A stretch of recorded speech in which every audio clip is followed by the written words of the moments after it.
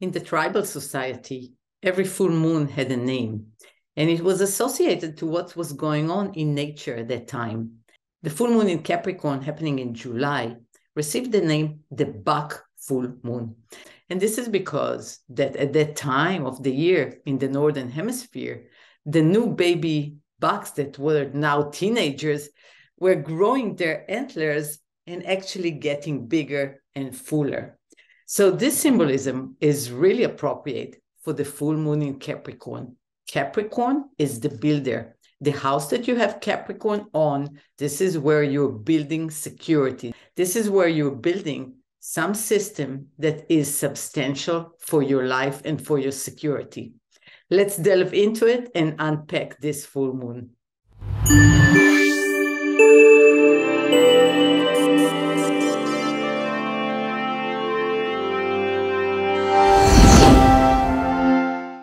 In astrology, nothing really stands alone. A full moon is connected to the new moon that was just before that.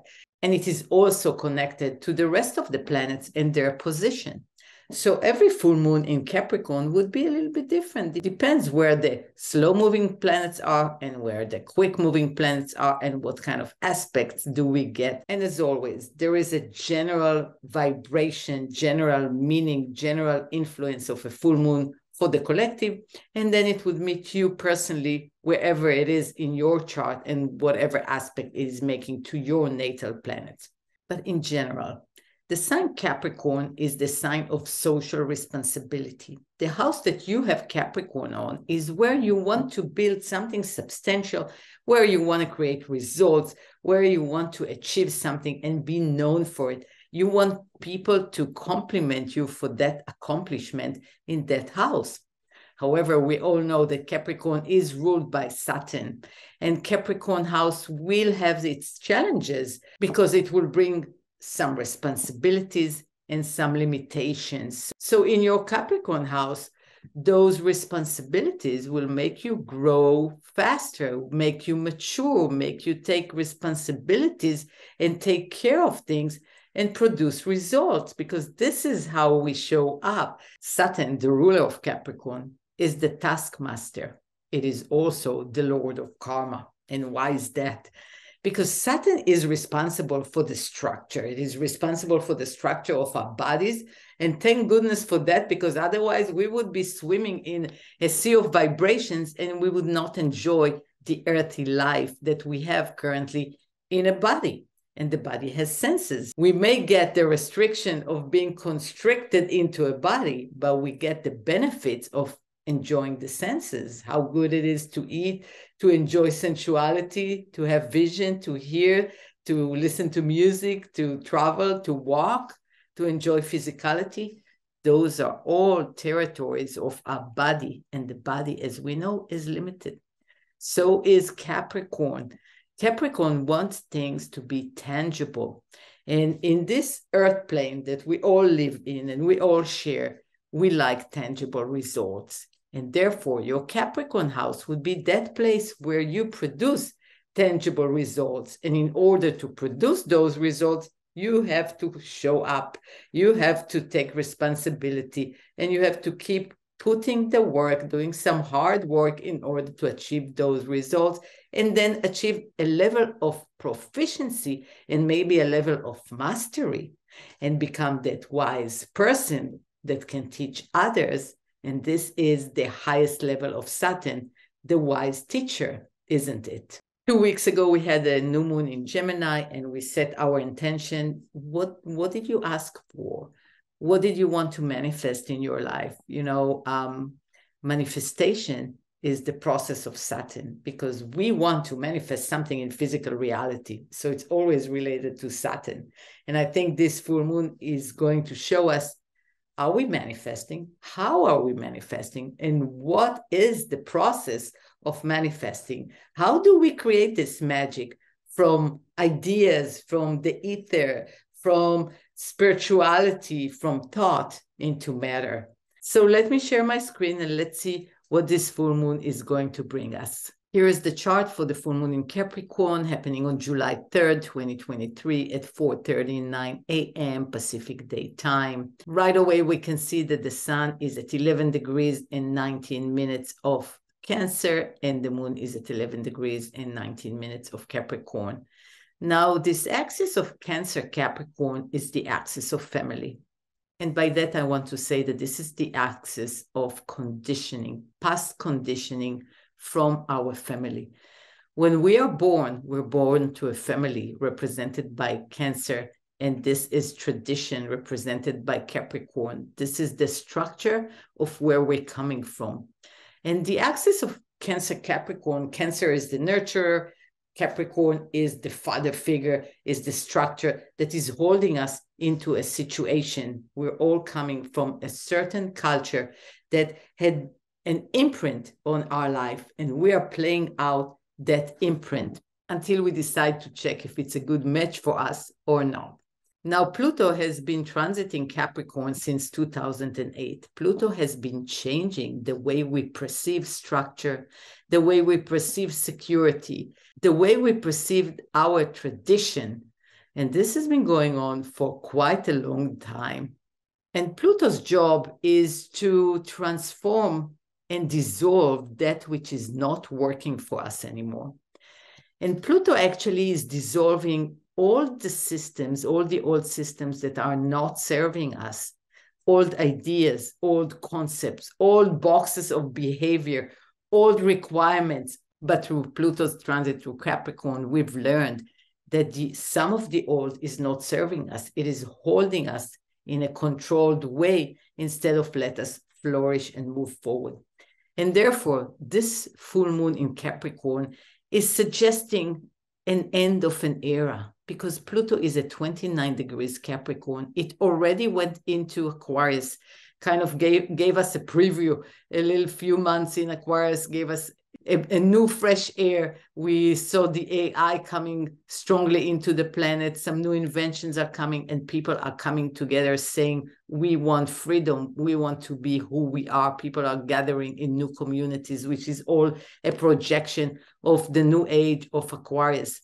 So Pluto came back into Capricorn saying, I need to finish some work.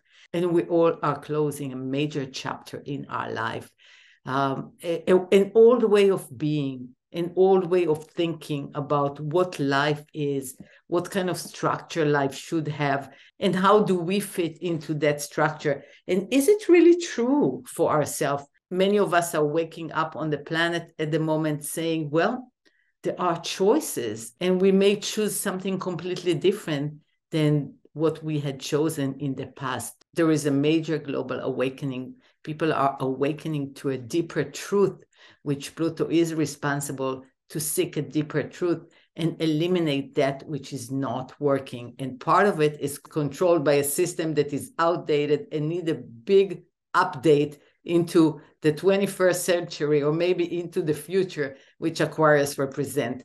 So we're all dealing with it. Each and every one of you has Capricorn somewhere in your chart, and that house has been going through a major transformation for quite a while. And you know what you're dealing with. It's not new. It has been showing up for the last year and a half or so, and now you're dealing with the end of it. But there are still bits and pieces for you to put an end to and close those doors behind you in order for you to be free. That is the thing. Pluto is stripping us from unnecessary heaviness, from unnecessary things. When we are so afraid to let go of something, and the other side of fear, there is freedom.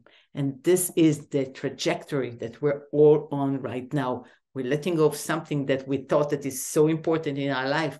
But once we make that shift, the jump, and we jump, we will discover how light it is and how free it is to be on the other side.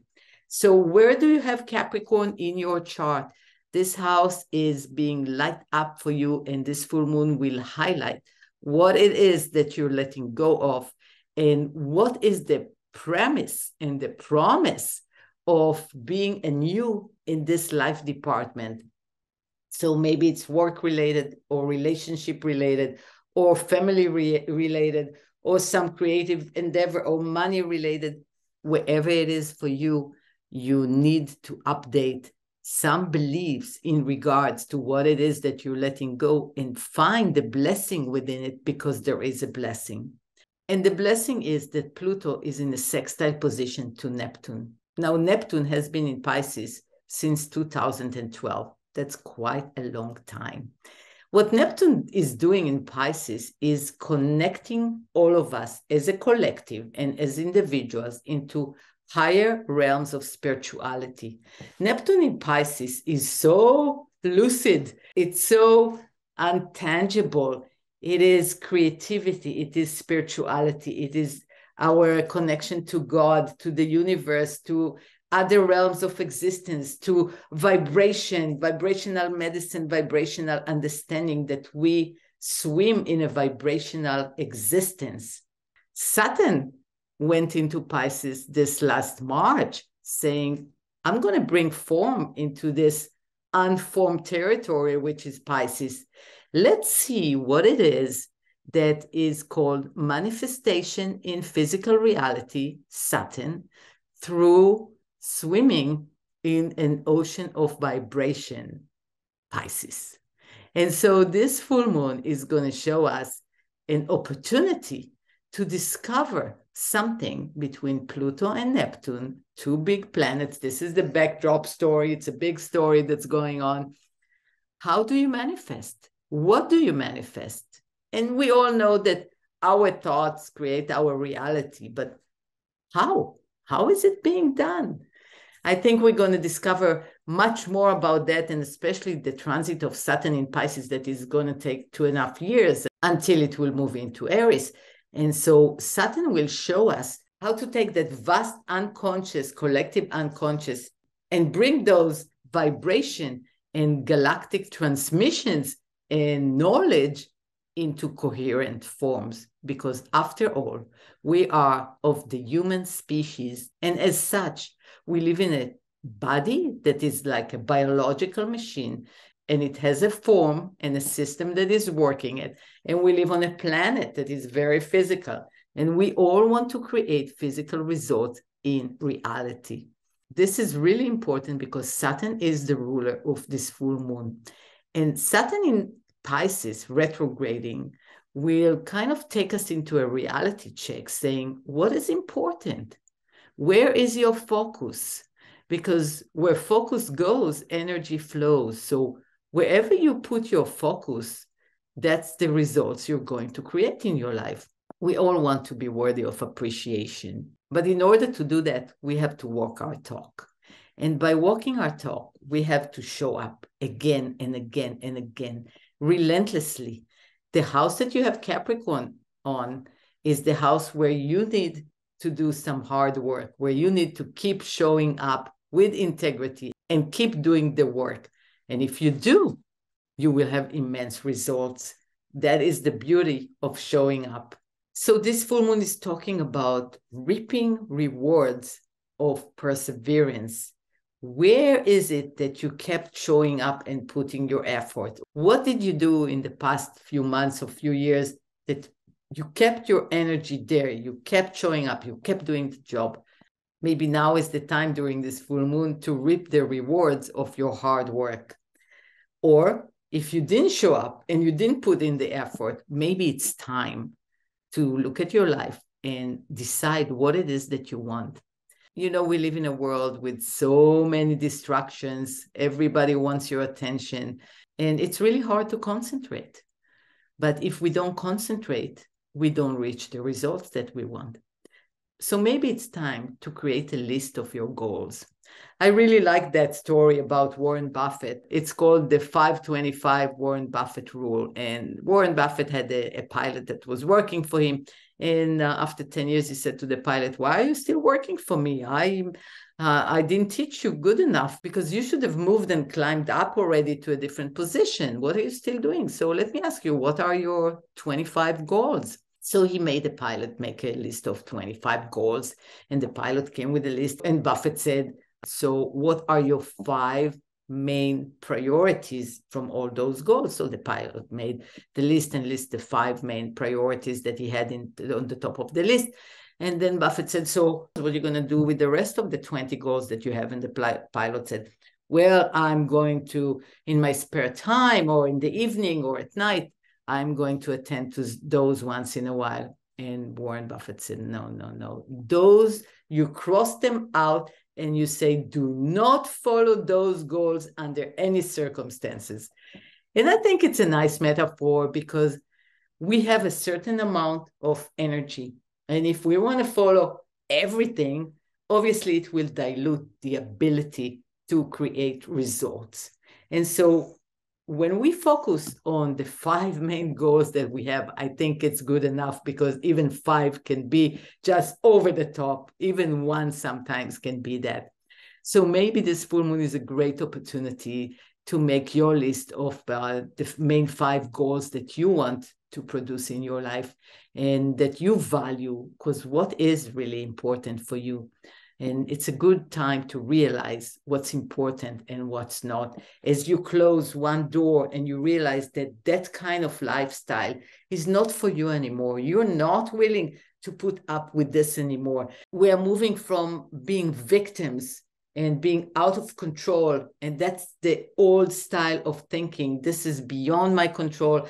Somebody did this to me. They did it to me. They are after me. It's always they. Who are they? It's actually us. We're understanding that we live in an existence that everything we see is a mirror. And if we want the mirror to be different, we have to change something within ourselves. We have to take responsibility for who we are and how we act and how we treat ourselves, because this will reflect in the outside world and will reflect in our life. Maybe it's time to understand that this victimhood perception does not work anymore. It's a vibrational universe that we live in, Neptune in Pisces, and Saturn is coming to give it some form, to create a new system for ourselves, a good system, a system that allows us to be in our truth, to walk our talk, to be authentic and in congruence with what we want to achieve in this soul journey, in this lifetime. And so it's an opportunity in this full moon to see all that and realize that it's time to take responsibility. And with responsibility will come results. Another thing that's happening in this full moon is Mars and Venus are together in Leo. Leo is the sign of the heart. So it's about activating your heart chakra and allowing yourself to really be out there with an open heart. You know how it is, we were conditioned to conceal our emotions or behave certain ways, and that doesn't work for us anymore. We got the memo that if we walk with an open heart, beautiful things show up. Magic shows up. Neptune in Pisces, Saturn in Pisces. This is the realm of magic. Everything is possible. So what are you calling into your life?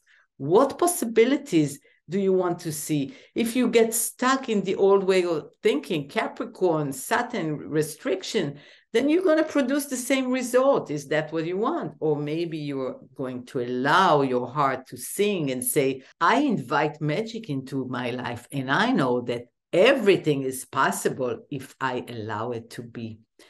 So it's all about coming back home into our higher self, into our soul self, and allowing that softness of and beauty of existence to permeate into our dense reality in this lifetime and expand our vibrational dimension, because we are vibrational beings. And by expanding that, we will connect with more people. We will pay attention to more serendipities. We will see the magic that is happening on a daily basis, because we'll become more aware of how we are allowing ourselves to flow better with everything that exists. And then all those beautiful conversations will happen. We'll attract the right people into your life. You will hear the right song or read the right book or listen to the right podcast that will keep showing up and leading the way for you, because you are constantly guided by your Neptune, wherever that may be in your chart, and you're constantly guided by your spirit and your soul, because this is why you came here. This is what you came here to do. And by paying attention to that guidance, maybe it's going to make you more sensitive to how you manifest reality. And so it's a beautiful full moon, allowing us to see the magic in the making and how we can create the results that we want in any department of our life, whether it is your health that you want to make better, or whether it is you want to get that new job or learn that new skill or create that beautiful relationship and create more abundance in your life or security. It's time to discard those limiting beliefs and pay attention and learn the magic that you have to create different results in your life. Now, in astrology, nothing is isolated. So that full moon is a part of a process that we're all going through. And after this full moon will come a new moon and then another full moon. But the main interesting thing that is going to happen, besides the retrograde of the slow-moving planets until October, so that would kind of slow us down a little bit and take us inside in order to see and revise some inner mechanism that we need to revise. So the other thing that is really interesting is the nodes are going to change signs, and they're going into Aries node, North Node, and Libra South Node. And we're all going to feel that shift. It's going to feel like we're going to be more interested in our relationships, and relationship dynamics will come to the forefront. And the most important relationship we actually have is with ourselves, because that will reflect every other relationship that we have with others. So we're going to be working on that. So there is a shift coming, and we all are feeling it. So maybe this full moon in Capricorn is making you pay attention to the security that you need, to the social responsibility that you can show up with when you go out there into the world, because we are all in it together. And if we can come with integrity and be socially responsible for our part, then maybe others can learn that behavior and be socially responsible for their part. And so we can grow that social responsibility for each other as a community. Overall, it's time to put together a new upgraded plan for your life. And this plan is a practical plan, because Capricorn is a practical sign. So what is it that you want? And what is it that you're manifesting? Is it in alignment with what you want? And if it's not, and during a full moon, there is more light, so we can see something, something will be revealed to you if you are creating the life that you want or not. And if it's not, then what do you need to shift? What kind of beliefs are you holding that are not allowing you to reach those goals of yours? Or what kind of perceptions, or what kind of story, narrative you're telling yourself that is holding you back from achieving whatever it is that you want? Once you change your mind, you change your reality, and you know that. So it's always an opportunity to see something that is working or not working and decide on the next step in your evolution. I hope this video helped you kind of make sense of this full moon and what's going on in the cosmos at the moment, and what kind of astrology influence we have. If you like my video, please comment, like it, share it. This is how I can grow my community. And as always, thank you for watching, and take care of yourself. I will see you next time.